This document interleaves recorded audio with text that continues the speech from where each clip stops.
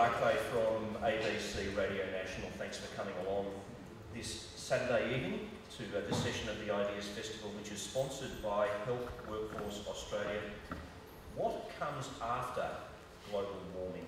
It's not a question asked very often, preoccupied as we are with carbon emissions, their contribution to the warming of the planet, what should be done about it, and what will happen if we don't. The long view of climate change is generally regarded as the end of the 21st century, but tonight's speaker, Curt Stager, really takes the long view. I think it's fair to say not many of us spend our time wondering about the cooling of the planet, the next ice age, if it can be prevented, what the world will look like during the next ice age and life on it in 100,000 years' time. Curt Stager is an ecologist, a paleoclimatologist and science writer. This is his latest book. It's called Deep Future, the next 100,000 years of life on Earth. And he writes of global warming followed sharply by global cooling. Climate Whiplash, it's called. I commend the book to you. I've just started reading it. It's fascinating. Who knows? Maybe you can get it from the State Library bookstore. Worth trying to find anyway.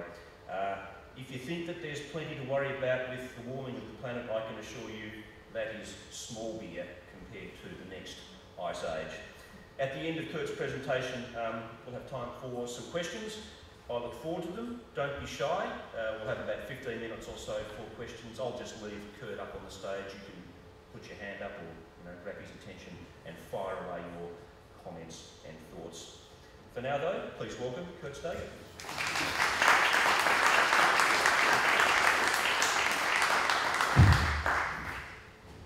Thank you so much for coming out on a Saturday night when you could be at the ball or the music, and I'll try to make this as interesting as possible. You don't often hear about climate change in the future over such large time scales, and I'd like to introduce you to some aspects of climate change that you don't normally hear about in the media. I'll reassure you from the outset what the talk is not about. I suspect some of you may have come here thinking that this would be kind of the same old cultural divide, political arguments about whether global warming is real or if humans are causing it and things like that. It's not about that. Just out of curiosity though, I like doing a little survey, if you don't mind, of the people that I'm talking to, just to see who's in the room. If you wouldn't mind putting up your hand if you believe that global warming is real and mostly due to humans. Okay. How many of you would disagree with that? And how many of you would rather not say in public? Okay. Yeah, it's interesting. I'm not going to go there, but I will tell you that while that kind of argument is going on, the climate science community has basically taken it as fact and has moved on from that. And what I'll introduce you to tonight is the kinds of things people are working on now, and sort of the cutting edge of climate change in modern circles. My background is as a climate historian, and I study natural climate changes and cycles, things like that. So what I'll be doing is introducing you to the latest views of where the global warming thing will be leading us, also looking to the past for lessons to say what that might actually be like. So I'd first like to tell you about a term here that's entered the scientific lexicon now, sort of demonstrating the certainty we have of the human impacts on the planet. And if you make this list of not just the climate effects and the greenhouse gases building up, but the extinction of species, the invasive species, the way we're altering landscapes and making chemical signals around the world that are being now laid down in sediment layers for future geologists to dig up. A lot of scientists have decided, well, when we talk about the history of the Earth, we basically have this large span of time, and we've broken it up into blocks of time that we call epochs. And we characterize them based on what species may have been around or what climatic changes may have happened. So you'll have things like the Eocene epoch and the Pliocene epoch and Holocene epoch based on those kinds of things. And people have gotten together and said, well, by any of those definitions, these are large enough changes of a geological scale to merit being called its own new epoch. And so using the terminology of that, kind of in the tradition of talking about the age of dinosaurs, the age of mammals, we're now talking about the age of humans, where we're so numerous, our technology is so powerful, and we're so interconnected now that we've become a geologic force of nature. And so there's a technical term now, maybe some of you have started to hear this, even if you're not in the scientific circles. We're calling this the Anthropocene epoch right now, or Anthropocene. It basically translates to the age of humans. That's Gene Stormer, an ecologist who first came up with the term. So I'm going to be focusing mostly on the last feature here, but it's just one of many features that tell us that we are in a brand new chapter of Earth's history in which humans are dominating the changes that are going on and are making a record in geologic history. Another term I should point out very quickly too, because I'm going to be talking about climate changes over thousands of years, you could legitimately ask, how can you even consider talking about a prediction of climate that far in advance if you can't even predict the weather next week? And I want to make sure that the terms are clear here. I'm actually not talking about weather that far in the future because you're right, you can't predict it that far in advance. Climate is a different thing. It's a broad brush average over large areas and long time periods, whereas weather is a here and now phenomenon that's a lot more random. So it's kind of like looking at this picture of the road here, where the long upward journey to the top of the ridge there is the climate trend of going up. But you'll have ups and downs along the way, and that's weather. So what I'll be talking about today is climate change over long time periods.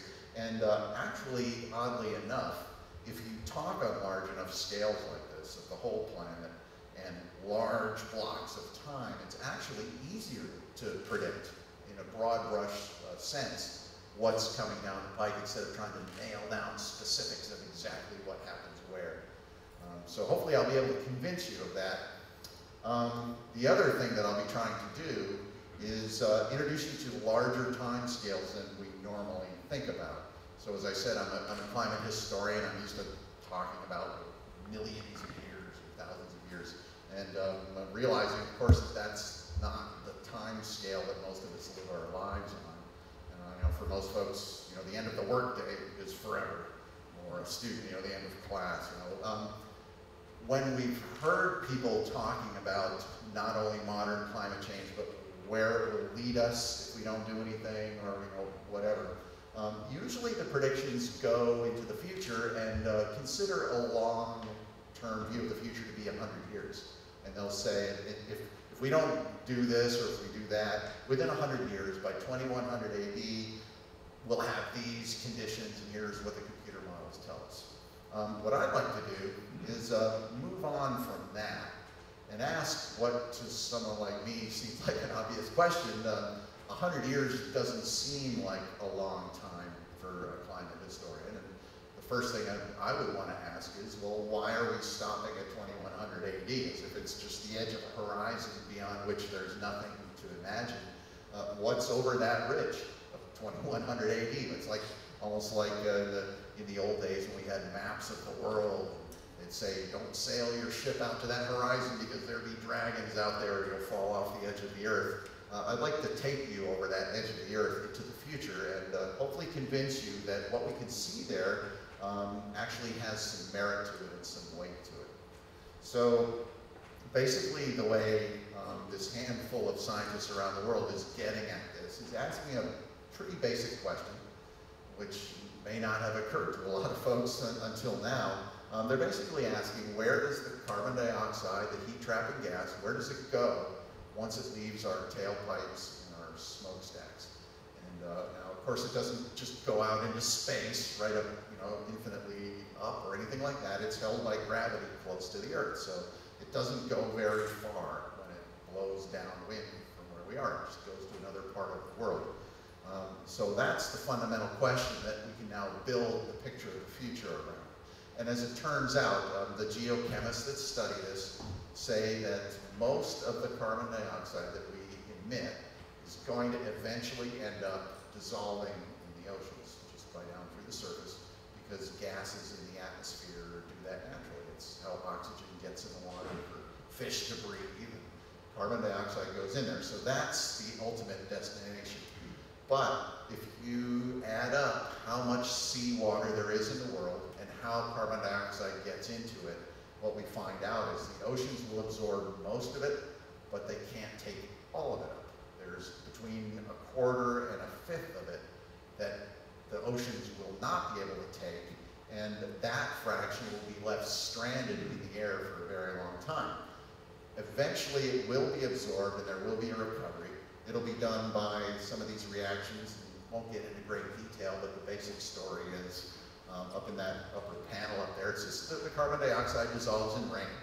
It makes a weak acid, it's called carbonic acid, so it's in solution. It hits limestone or granite or rocks and soils, has a chemical reaction with them, and ends up crumbling the rock a bit.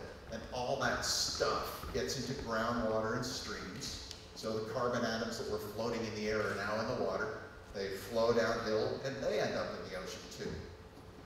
Well, when that happens, that form of the carbon acts kind of like an antacid pill for the great banquet on carbon dioxide that the ocean has been going through. And the ocean can now absorb even more CO2 from the air, the more of that mineral stuff goes in. So eventually it does end up in the ocean, but it may have to go through this second step of reacting with the rocks and the soils. And as you'll see up here, it's a very long, slow process to remove this stuff from the air. So assuming that we aren't gonna do some high-tech, costly way of pulling carbon dioxide out of the air artificially, we're probably gonna leave it to the oceans and the rocks. If we do, it doesn't take just decades, it doesn't take just centuries like we had been thinking before. When you go through the bookkeeping of this, we find it takes thousands of years for this recovery. So basically the gist of it then is the changes we're setting in motion now are of immense duration, not just in intense severity, but they're going to last a really, really long time. That's pretty shocking. Now this term climate whiplash is something I just came up with, and I basically came up with the idea after reading some of these nerdy scientific papers with their graphs and such talking about this, and it really kind of made common sense what they were saying, first of all, about where the stuff goes. But then they had another point. They said basically what goes up must come down.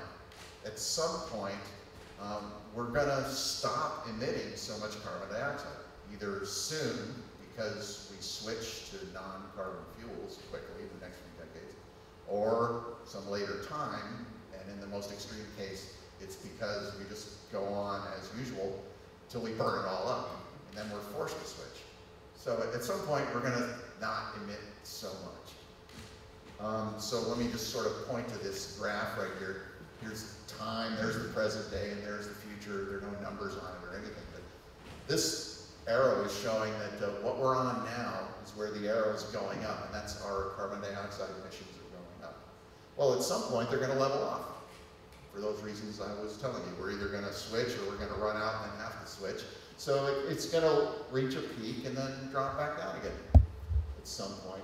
Well, as our emission rate peaks and starts to drop off, so will the amount that's in the air. It's not going to go up forever. There's not an endless supply of carbon to do this with. There's going to be a point that's going to follow. So this next bump goes like that. And because the carbon dioxide traps heat, the temperatures are going to do the same thing too. There has to be some point where we've gotten as hot as it's going to get, and then it's going to flip into a recovery mode like that, which actually, although the temperature's higher than it is now, will be recovering and dropping again closer to normal, so it would actually be cooling from that higher temperature right there. And so when I talk about the whiplash thing, it's that all the adaptive strategies that we and other species have been having to get used to this, or to deal with this warming that we're so focused on right now, when that peak comes and flips into the recovery mode, then all of those adaptive strategies will be obsolete, and they're going to have to deal with the opposite kinds of change, which, if you think about it, can be just as stressful. It's the climate climatic change or the environmental changes themselves that put stress on people and cultures and ecosystems. So there's a lot more to the global warming story than the global warming.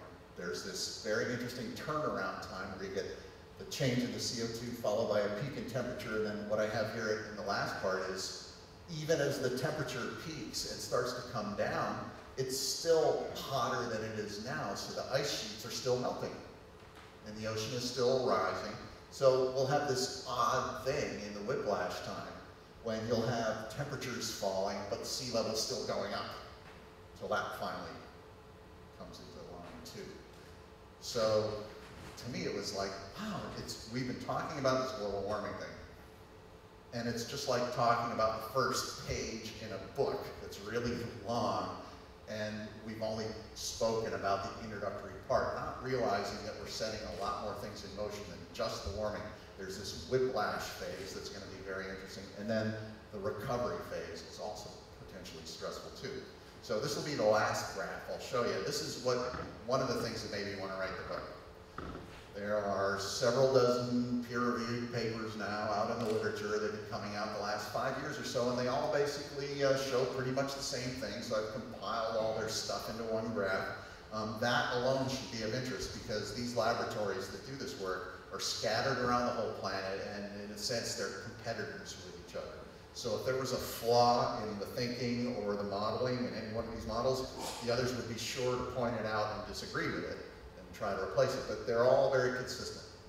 So let me show you this. This is, as I said, what really got my attention, especially as a climate historian, because of the time scales involved and the drama of the changes. So what we have here is time going this way. Here's the present day, and there's 10,000 years in the future, 20, 30, 40, all the way out to 100,000 years.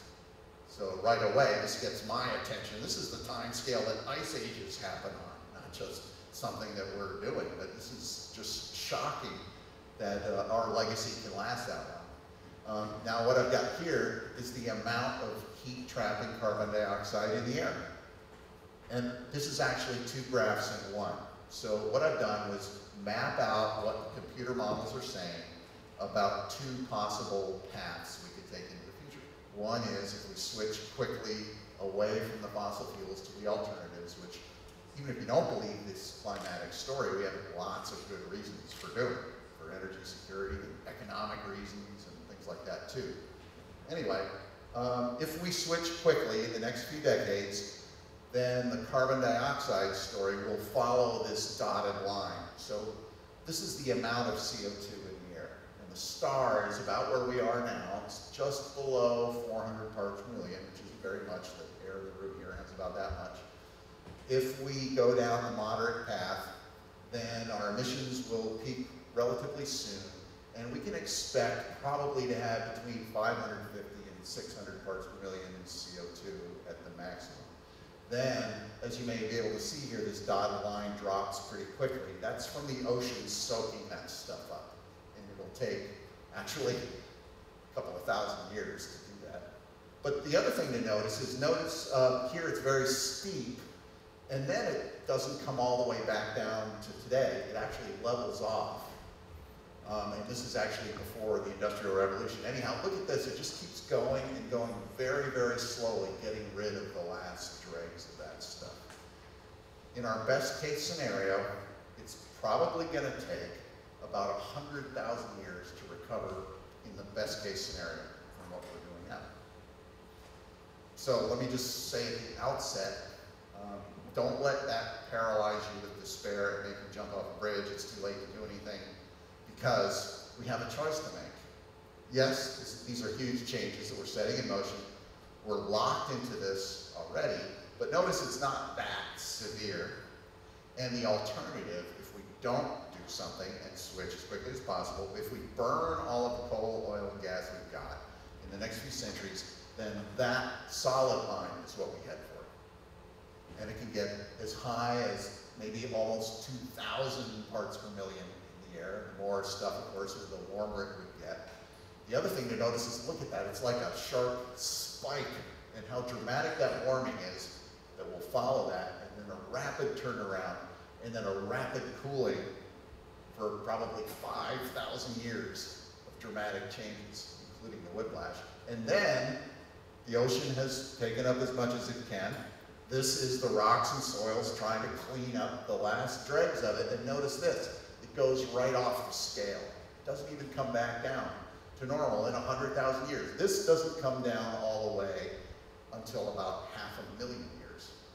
So that's the choice. And the most amazing thing, I think, for me is not only just the scientific interest of having that far a future to deal with, but that this is the critical time where the decision's going to be made. It's in basically our lifetime.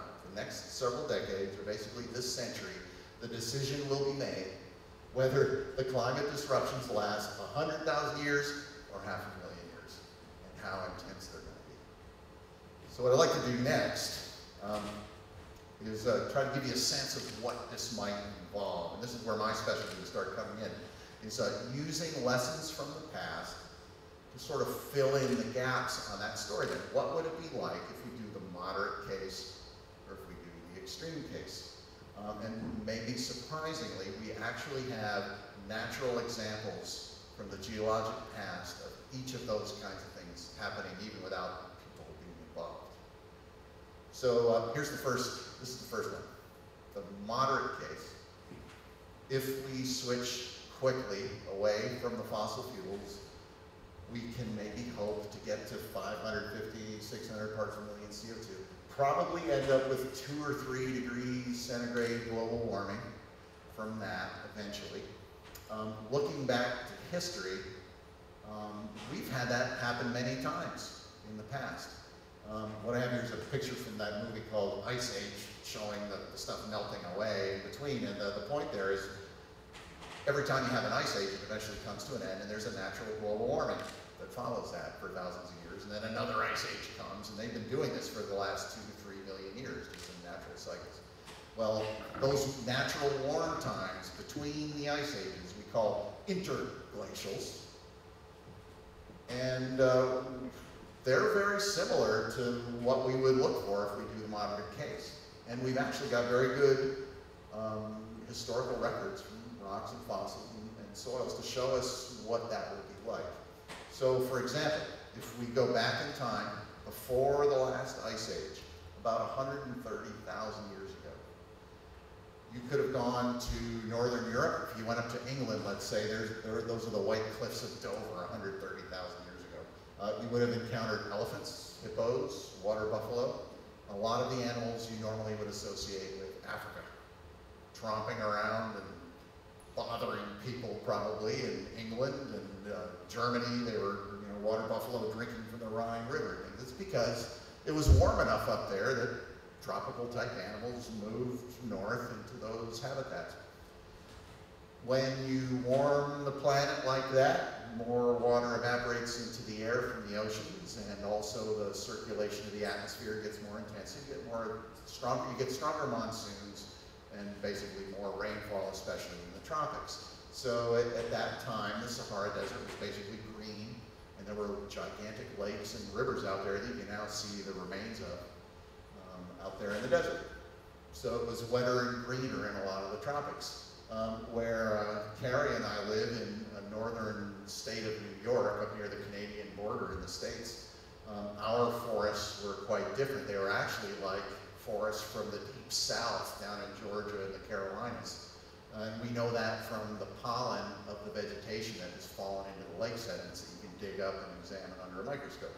So basically the story then is you make the tropics warmer and greener, and animals and plants basically move closer to the poles because it's warmer up there and they're comfortable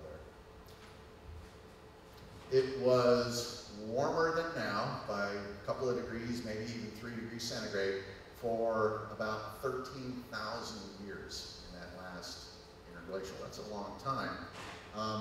And during that warmer time, there was a lot of melting up in the Arctic, as you might expect, just as there is around Greenland now. But what you may not have heard as we talk about the dramatic melting that we're measuring and how fast it's going in Greenland, especially around the edges, we often don't put that in the context of how big the Greenland ice sheet is, or these other big ice sheets. They're enormous. enormous. So even though large amounts of melt is happening, it takes thousands of years for those things to melt away.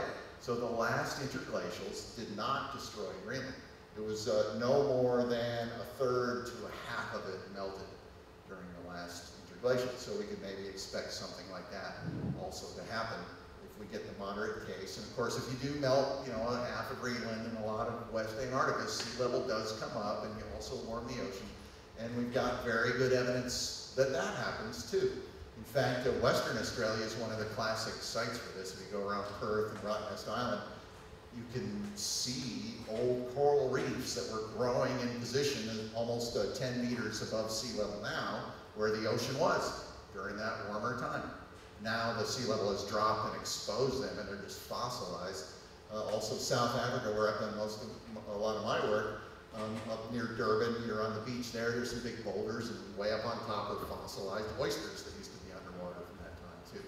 So, and by the way, Eemian is the name, the geologic name of that warm time. So for folks that may think the possibility of sea level rise, of glacial melting, of global warming happening at all, if people are doubting that and thinking that maybe our predictions are not founded in good science, this should very well illustrate that this absolutely can happen, because it's happened naturally even without us helping.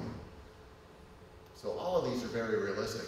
And perhaps surprisingly, even the extreme situation has happened before, and we can see what that would be like. Again, this is way before there were people. There were humans in those interglacials, the last interglacial. This is 55 million years ago, relatively shortly after the demise of the dinosaurs. There was a somewhat unexplained, massive, natural global warming that was actually a super greenhouse that warmed about as quickly as what we could do. It lasted thousands of years, about the time scale of what we would do. One idea for what caused it was these methane ices you may have heard about in permafrost in the deep sea. Something made those come out, probably maybe eruptions in the Atlantic and also burning the organic mud at the bottom of the sea. We're not sure, but a large amount went into the air, and then it sort of started these feedbacks where the warming caused increased decay and other processes to add on to make it a super greenhouse, which is kind of what we would be afraid we would set in motion in a similar manner. When that happened, we have geologic evidence of what the world was like. Now notice the continents were in slightly different positions back then, but there was no ice at the poles. The Arctic Ocean was completely ice-free, just like we say we may be doing soon. It was warm enough you could have gone swimming there in the summer and barely shivered. Basically anything that required a cold weather habitat would have been wiped out. Polar bears and all actually made it through the interglacial, but they wouldn't have made it through this. We don't know exactly what animals and plants would enjoy this kind of a situation because it's so far back in time. But we do know vegetation was found pole to pole. And we also know mammals in general, although they were early mammals, like back then whales had legs and were walking around on land. None of our modern species were around then, but the mammals that were there seemed to do fine, and they lived pretty much anywhere. So they actually liked it, I guess. As I said, there was vegetation from pole to pole. If you went down to Antarctica, it would have looked like that, and it was covered with beech tree forests. If you went up to the Arctic, you can still find the trunks, not just fossilized, but actually mummified, actual tree trunks of redwood forests that lived up right up to the edge of the Arctic Ocean, all the way around the polar regions. So it was a very lush habitat for things that like warm, lush habitats, and of course it would have been terrible for anything like cold habitats. When you lose all of the polar ice, of course that goes in the ocean, and sea level came up for about 230 feet or 70 meters basically. If that happened today, over thousands of years, with the way the continents are today, this is what the world would look like. Sorry I don't have Australia on there, but I do have a semi-flooded Australia for you later if you want to see what that would look like. But if you know your United States geography, there's a state of Florida that's normally in that corner, and it's gone if you raise sea level that much. So to sum that up then, the global warming that we hear about now is absolutely realistic. It's happened without humans before. before in the past. But it's interesting that this is just the first stage of the whole process. And now we talk about the warming making glaciers melt and retreat and things like this, and isn't that shocking that that can happen? But remember, the next chapter of the story will be much longer, and that's when what then we'll see normal to have such a warm climate. When that starts to recover, that will be experienced as a cooling down to what we think of as normal, but not what people in the future will think of as normal. And so ice sheets and glaciers will start growing again, and maybe if people have built their towns near those, they'll be afraid of these things coming down and crushing them. So my point is, it's most likely it's the change itself that's really the stress, not necessarily warming itself, but and this should hopefully show that rapid changes or cooling can be just as difficult to deal with as well. So now taking these lessons from history, the things that got through these natural changes in the past pretty much did so by adapting, keeping up with the changes, and also by moving to their preferred habitat spaces. So like your coral reef, sea levels coming up as it's warming, your strategy is that you're growing as quick as you can to keep up with the shallows. And then of course in the recovery time when the sea level is falling too, which it also does naturally, then you've got to deal with maybe growing at greater depths or out to the sides. But adapting to these things and moving around is what enabled a lot of species to deal with these changes in the past. The difference now, which I argue does not allow us to say, yes, these have all happened in the past, everything was fine in the past, so why do we care? It's different now, because this is a world with humans all over it. This is the Anthropocene epoch. So species that needed to migrate in the past had nothing in their way to block that migration. Now, our cities, roads, farms, settlements are in the way, and things are trapped. It would be a lot more difficult for that migration strategy to work. I'm actually more concerned about other species than I am about humans in terms of extinction because of this, from these changes. I should also add, there's more to global warming than what we've been talking about, not just the whiplash, not just the cooling that follows and the large timescales. There's a whole other aspect that I'll just mention briefly here. I'm not sure how many of you have heard about this. It's basically what happens to the oceans. It's a chemical change that happens that's separate from the climate issue altogether. The climate will eventually recover, but the problem is, as the oceans soak up the carbon dioxide from the air, the carbon dioxide dissolves in the water, makes carbonic acid like it does in rain, and that upsets the chemical balance of the oceans, such that any animal that has a hard part that can dissolve. So the shell of a snail, or a sea urchin, or a crab, or a prawn, or the hard parts of corals can dissolve when the acidity increases. And this problem of ocean acidification is considered easily as important as the climatic effects. And it's already being observed. It's happening observably in the poles. We can see the corrosion of the shells of some of the plankton species already around the polar regions. The next target, if we keep increasing the amount of CO2, the acidity will spread to the bottom of the sea where it's very cold. The polar water will go down there. The productive fisheries in the upwelling zones will go next. And if we go down the extreme path, it will begin to affect the tropical regions, which will be the last ones affected. And so the Great Barrier Reef and places like that will be also vulnerable.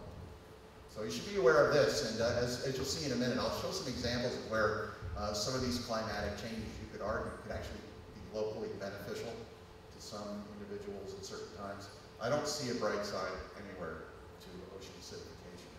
This was the second topic that made me want to write the book, just to self-educate and learn about this. So I urge you to learn as much about this as you can as well. So, as I said, I hope you don't go depressed from here. That's about the low point of the talk. I should let you know. And by now, some of you may be wondering, like, why do I need to worry about this? Or why should I even care about this? People aren't going to be around in 100,000 years, so who cares if our things are going to last that long? Actually, if you don't mind, I like to do that survey too. And I predict maybe we'll get slightly different results. How many of you in the room believe that humans are going to be around in 100,000 years? Maybe even 1,000 years, or 2012 even. You know, we're supposed to go extinct in 2012. Okay, how many of you do not think people will be around in 100,000 years? Yeah, it's usually about 50-50. So it's interesting. I'd be happy to talk to you about it. Obviously, nobody really knows. I make a case that I think we will be. And I think that's an important question to ask because, as I said, if we're not going to be around, then who cares about this at all? I think we're going to be around, or our descendants will be around, and that's one of the reasons why this is important to consider the long view. Now, let me give you the case really quickly. I just figured, all right, well, what could really wipe everybody out? Okay, now, and I'm not, remember here, I'm not belittling the suffering that could come with these changes. I'm not talking about population declines or local extinctions of people. I'm talking about total global extinction of Homo sapiens. What could make that happen so that there would not be people here in 100,000 years? So I just came up with my own list. If you disagree with it, that'd be great. Fill me in after the talk, that'd be nice. But I figure those are the big three that could do us in. Okay, disease. Like, you take the worst plagues in history that we know about. Bubonic plague killed half of Europe and things like that. Of course, when we talk about the magnitude of such a disaster that kills half of Europe, we forget that that also means half of Europe survived this centuries ago without modern medicine.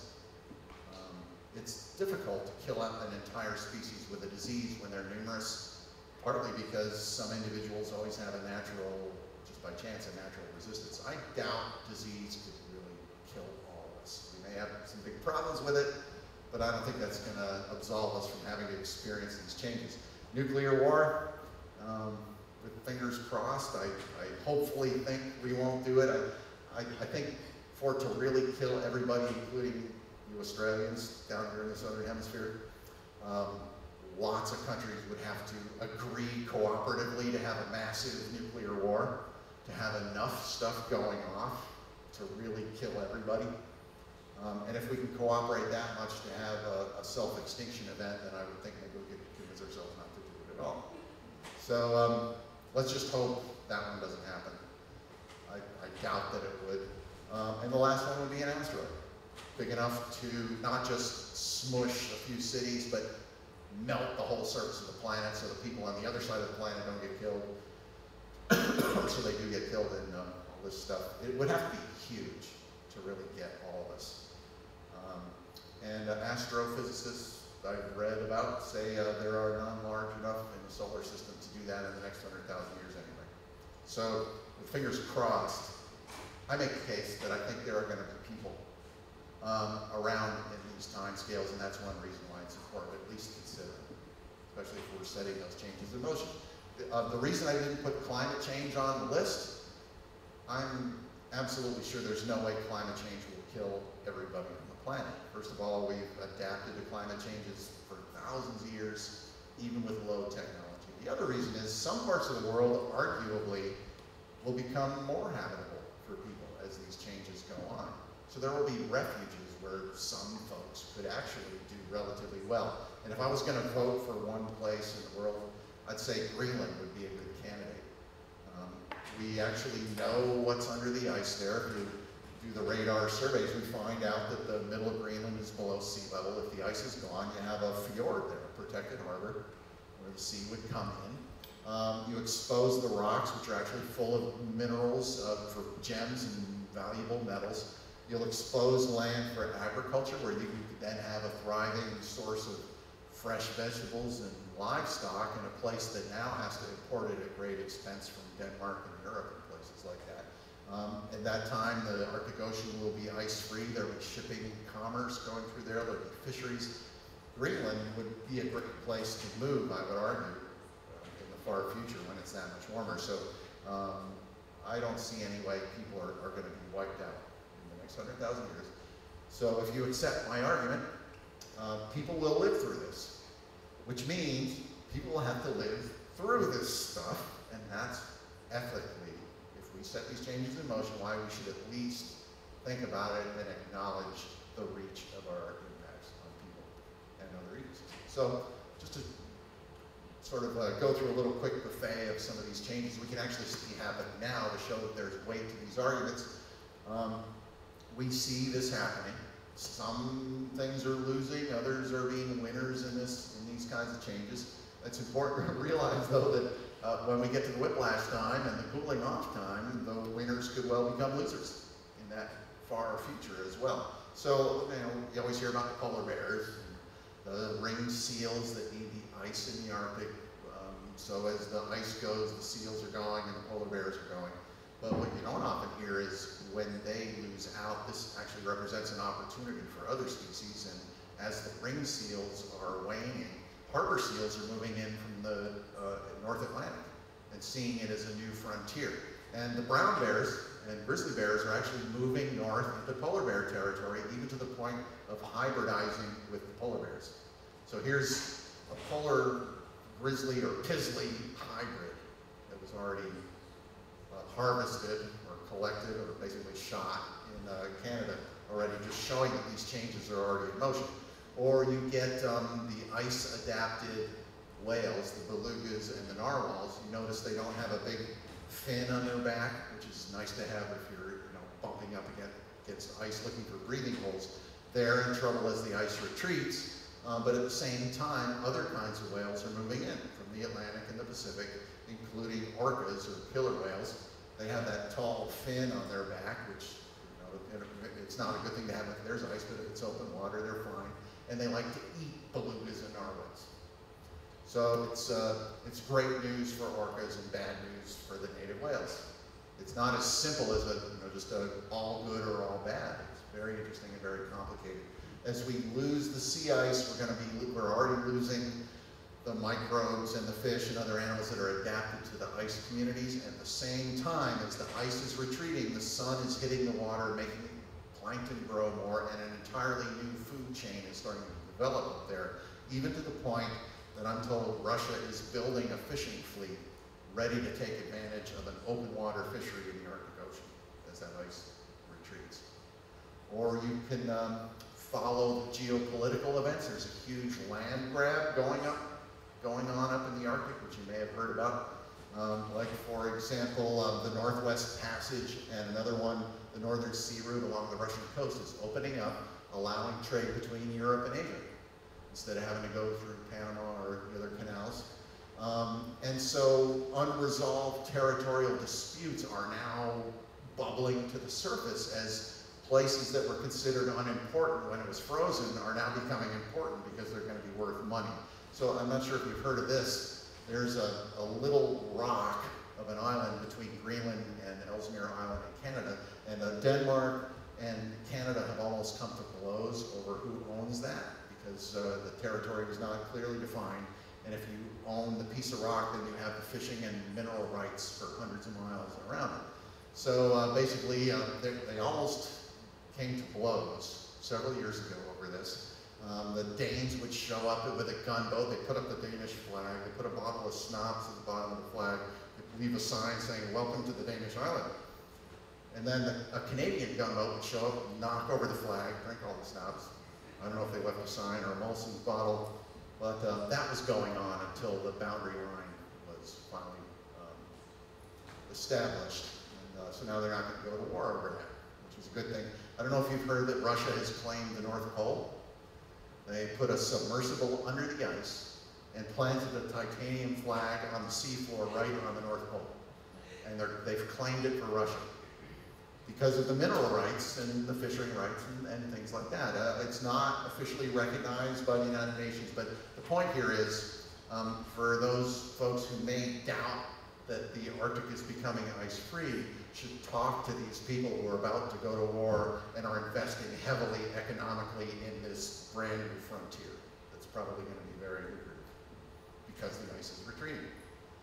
So anyway, I've been trying to stick to facts here for you and avoid too much speculation. One of the big facts is we are going to switch from fossil fuels sooner or later, either by doing it on purpose and getting the alternatives quickly, or burning them all and then having to switch. So there's a fact. The switch is going to come. The next fact is how we do it will affect the world for thousands of years, and that's the new night. Another fact is it's not simply all good, all bad. It's complicated, and you need to see the whole picture to really take all of these things into account. Some will gain, some will lose. But then, if you think in the long term, those winners and losers may actually change places later on. And so then it raises ethical questions. How do you weigh the good and the bad? This is where the full long-term view is necessary to do the full evaluation here. So I'll just give you a few examples. Sad to say, although computer models often disagree about what rainfall is going to be in different parts of the world, they all agree that the southern part of Australia and the southern tip of Africa should become drier as the climate warms. So you're already pretty dry now. My climate history research in the southern tip of Africa also supports this. When we've had global warmings, it's gotten drier, coolings make it wetter. And the reason is these white clouds, the winter storms, the rainstorms, the westerly winds are pulling closer to Antarctica as it warms, just for various reasons. And the tropical belt actually gets wider. Everything sort of shifts towards Antarctica. And so they'll hit the land masses less often. And as far as we can tell, it's actually starting to happen now. So you could maybe put southern Australia on the list of losers unless you can desalinate a lot of water. Of course, here in Brisbane, you've had the opposite problem recently, and that could actually maybe be amplified as the tropical effect gets more powerful. So, it's just my point earlier was just the warming itself is not necessarily the only problem. It's the changes in where the rain is falling, or how powerful a drought is, or how the temperatures are, and things like that really affect folks.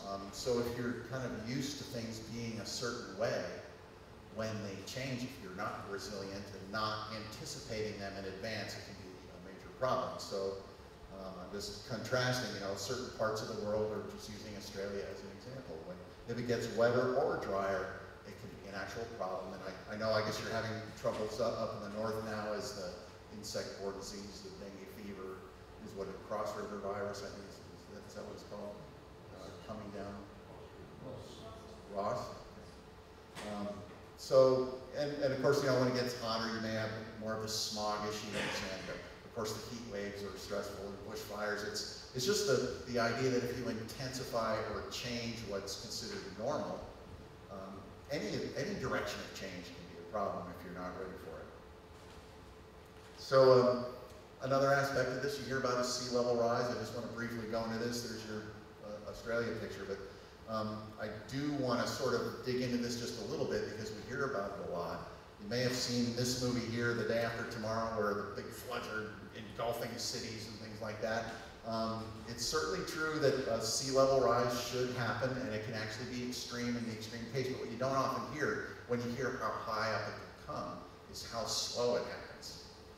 And this is not to belittle the seriousness of the situation, but I think it is important to point it out. You hear different estimates of how long it would take, but most estimates say it's centuries for these kinds of things to happen.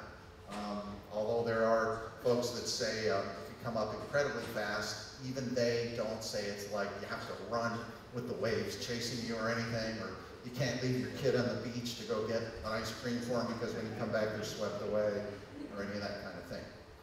Most of the reliable estimates I've heard from actual glaciologists and sea level experts, they say probably a meter or less per century is what we're looking at. So there are huge changes, but maybe not as deadly fast as what you've been hearing. It's still worth taking it seriously, but it's also interesting to ask what might it really be like to be in these cities as they're going under. And we actually know because we've got some. You have places like Venice, some of the major cities in Asia like Bangkok, and a lot of the major cities in China are actually sinking it faster than sea level rise is coming up just from groundwater extraction. So what's most likely to probably happen is it takes centuries for it to go all the way under. It's more of a chronic problem than an acute disaster. And maybe in a few cases, some people may actually make a tourist attraction out of it, like Venice. But the last aspect of this too is kind of interesting as well. As the cities on the coast start going under, We sometimes joke about how we should invest in land inland because it's going to be oceanfront property someday. That's actually probably going to happen sometimes. And you can see an example of that in Amsterdam, which is now threatened by the sea level rise. But it's important to note, centuries ago, it was completely landlocked and was just sort of a nondescript village. Natural sea level rise eventually broke in over here and made this harbor, connected Amsterdam to the North Atlantic with shipping lanes, and gave it this huge economic boost and made it this great cultural center. So we could actually anticipate the real story will be, even as cities on the coastlines go under, the ones slightly inland may actually be looking with anticipation for a brief honeymoon of a century or two where they get to be the port for a while, and then they go under and the next one's in. It's going to be very interesting and complicated. So getting near the wrap up here for you. There's some really interesting things that happen when you think on these time scales. What seems unthinkable now, like an ice-free Arctic, will become normal. And we have to realize that people in the far future may actually not like the recovery as well. When that kind of a situation becomes an ancient, normal ecosystem and culture, people may actually be afraid of the refreezing. It's a very strange ethical thing. Another one is, on these time scales, we realize by looking at the natural cycles that we're interfering with future ice ages. The next one from the natural cycles is due in about 50,000 years. If you remember the time scale, our carbon dioxide is going to be around in 50,000 years, and it's just warm enough then to cancel the next ice age. So you can actually say that might be one of the few good things about the stuff we've done, especially if you're a fan of Canada. When you have an ice age, it's a mile thick sheet of ice totally bulldozing the entire country of Canada, and also in Northern Europe as well. So as far as I know, Canadians are not happy about global warming, but in the far future, their descendants might be, to know that we have already prevented the next ice age, which is stunning that we would have that kind of power. So, to wrap up here, one of the useful things I think about a long-term view is it may help us actually look for win-win situations where you don't have to say, well, you know, we should burn all our stuff so we prevent more ice ages for people down the line, and we'll suffer on their behalf now. Maybe there's some good win-win situations. So if you want to save the planet, save the whales, maybe look for alternative energy sources. I'd encourage you to look up thorium power, which seems to have a lot of potential maybe as a relatively safe version of nuclear power. Could be a good energy source. Kind of tongue-in-cheek in a way. I like to bring up one more good reason to do the right thing and switch quickly to whatever these alternative energy sources might be. And I call it save the carbon for later because of this ice age thing. If it's good to have the global warming in the far future but bad now, why don't we have a win-win situation? We leave the carbon in the ground now for all the different reasons that I was trying to present. And then it's nice and safely sequestered in the ground. So 100,000 years from now, when an ice age is starting up again, if people decide they don't want to have it, all they have to do, even if they have simple technology, go to the nearest mountain that has coal and light a fire, even if it's just flint and steel or something, and set it on fire. Just like here in New South Wales, here's a mountain that's been burning for 6,000 years from a lightning strike. That's carbon dioxide going into the air, greenhouse gas. Here's a coal fire at a mine in China. Just set a few mountains on fire, you put a little CO2 and you stop the next ice age. And the great thing is, we don't have to decide for them. They can decide if they want to do this. So, kind of tongue-in-cheek, but one more good reason to make the switch. Save the carbon. So, here's the end. The good news is, I propose humans will survive. The bad news is many species may not. The reality is we will decide either by acting or doing nothing. You are a force of nature. As I said, we're so numerous, powerful, and so interconnected that we basically have the power to affect the future of the world for so long. It's very important to be well informed, therefore, because what's in our minds will affect the far future. So I urge you to look for the best information you can and ask the good questions, choose the good ideas and solutions, and support them when you hear them. So with that, I'd like to welcome you to our deep future and open for a few questions.